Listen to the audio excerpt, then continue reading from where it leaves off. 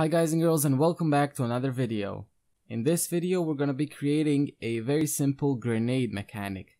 So we're gonna spawn in a grenade, then we're gonna wait for a few seconds, and then we're going to spawn a particle system and add force to surrounding objects.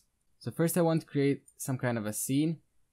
I'll create a simple cube and set its scale on X and Z to 10. I will also center it in the middle of my scene, and I will also add another cube which is going to be my box. Just so we can see better, I'm gonna create a material and call it box material and going to assign it to my box. Then I can change the color just so we can see better.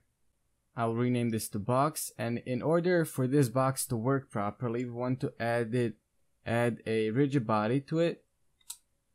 I'll just duplicate this box by pressing Ctrl D, and then I'll just put a few of them and rotate them a bit. We have 3 boxes. Now we're going to create a grenade. So I made this very simple grenade in Blender. Nothing complicated. I just put together 3 cubes and this is what I got. If you don't know how to get stuff in from Blender to Unity, I have a video on that. So there's probably a link in the description. I just change the scale from 100 to 5, and also I'm going to add a rigid body to this, and I'm also going to add a box collider. This is our setup, and now we're going to do some coding. So just go add component and add in a new script. I'll just call mine grenade, and I'll just create new script, create and add. I will open it. So as I said, first thing we're going to do is we're going to wait for a few seconds and then gonna call the explosion.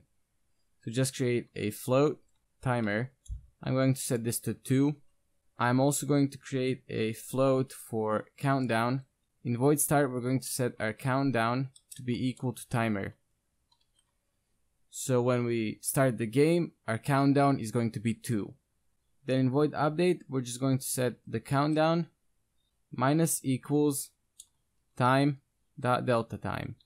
Update is called once every frame, so basically what we're doing here is we're lowering the countdown for 1 each second. Just for texting, I'm gonna say print explosion.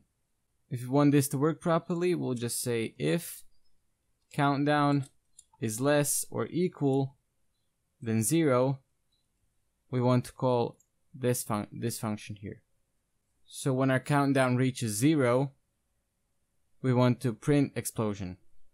If we click play and we wait, and here we go. It's working fine, except it's getting called every frame. That's because we're doing it in the update function.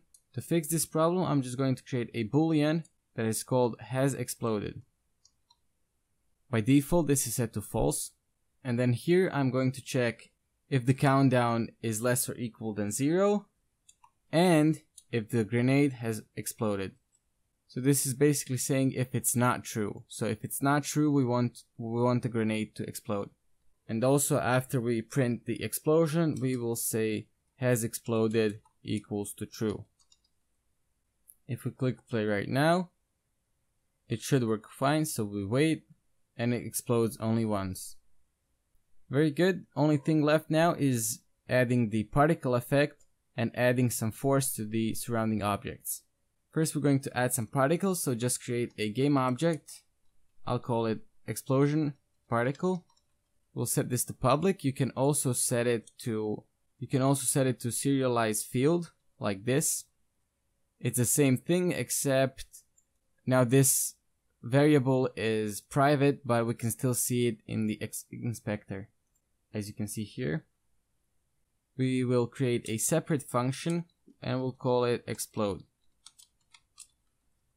This is just to keep our script tidy, and we're going to copy this to our function, and we're going to call our function up here. Instead of printing explosion, we're going to instantiate, aka spawn in, our explosion particle. We will spawn it at the position of our grenade and also at the rotation of our grenade. Before we try and play it, we'll go to our grenade and we have to assign our explosion particle. You can use the explosion particle made by Unity, which can be found on the asset store. You can find some other explosion on the asset store, or you can just ask me politely in the comments to make a explosion particle tutorial, and I'll be glad to do so. I'm gonna use the one made by Unity, so it's located in the effects examples, fire explosions, prefabs, and we're gonna be using the small explosion right here. You just go to grenade and drag in the small explosion.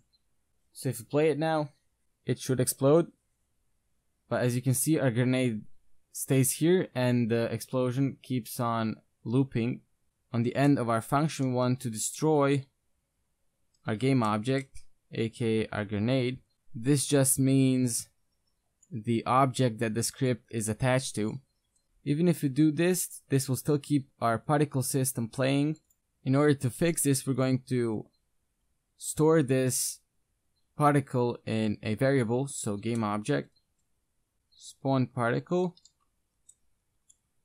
and then we're just simply going to destroy it, to destroy our spawn particle, and we're going to wait for 1 second. You can set this number to be more. If we play it now, we wait, explodes, and it's all gone. Only thing left to do is add some force to the surrounding objects. We can do this by using physics overlap sphere. So this will get all the objects inside of a sphere. So we want the sphere to be at our transform.position, so the position of our grenade. And we also want to go up here and create a new float radius. This is going to be the radius of the explosion. We're going to set this to around 3. And down here we're just going to say radius.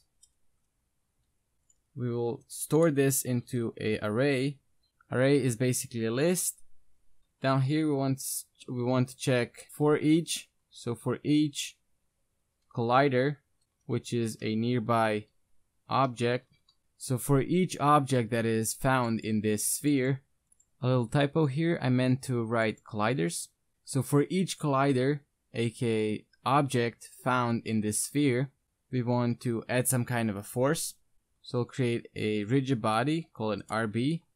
We're going to set it to be equal to the rigid body component, but on our nearby object.